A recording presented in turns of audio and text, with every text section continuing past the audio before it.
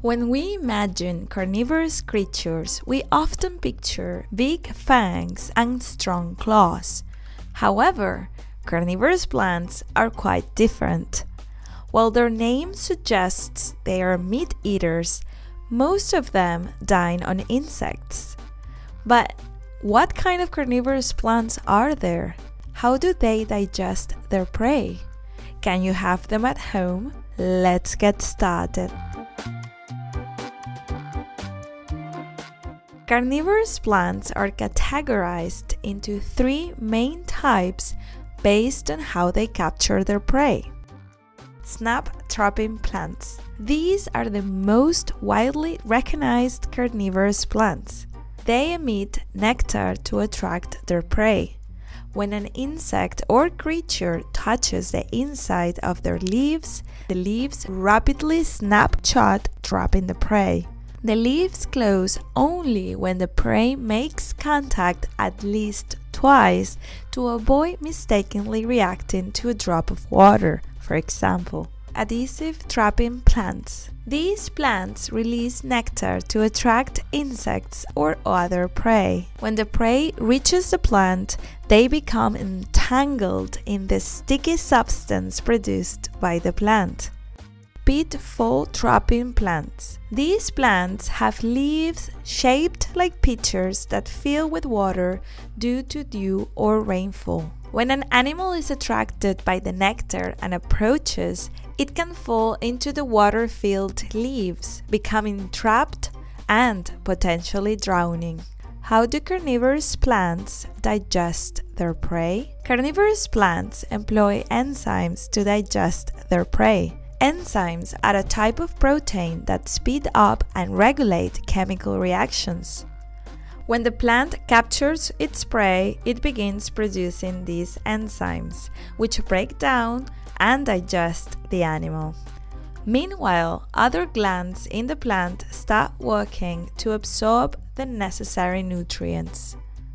In the case of pitcher-shaped plants, they have not only water, but also many bacteria and microorganisms that aid in decomposing the captured animals. This initial decomposition is followed by the enzymes completing the final digestion. What's truly fascinating is that these plants can take over 2 weeks to fully digest an insect. This is quite remarkable considering that humans typically take just about 2 days to digest their food. Where do carnivorous plants live? Carnivorous plants primarily thrive in swampy areas, especially those with low nitrogen levels and acidic soil. But why do they prefer such poor soil? Well, in the past, these plants couldn't obtain enough nutrients from the ground, so they evolved the unique ability to hunt, a rare trait among plants. They are entirely wild, but with the right conditions, you can cultivate them at home. How to grow them at home and how to care for them. If you want to grow them at home, the first step is knowing the type of species you're growing. Some like cold, while others prefer warmth. Next, use low nutrient soil with moss and sand as a base. Then, place it in a suitable plastic pot indoors with enough humidity and sunlight. Generally, the plant can feed itself, but if there aren't enough insects for it to hunt, you might need to provide food. Typically, one prey item sustains it about 2 weeks, but this can vary by species, so it's best to research its specific needs before getting one.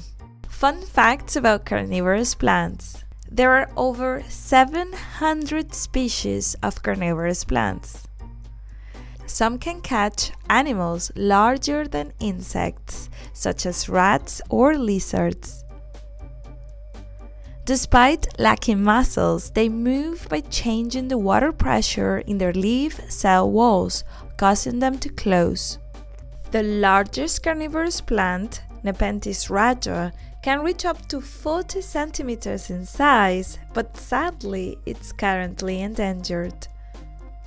Charles Darwin was the first to study these incredible plant species and introduce them to the world. Well, that's it for today. Thank you for watching. Remember to share your thoughts in the comments and give us a thumbs up if you found this video informative. Until next time.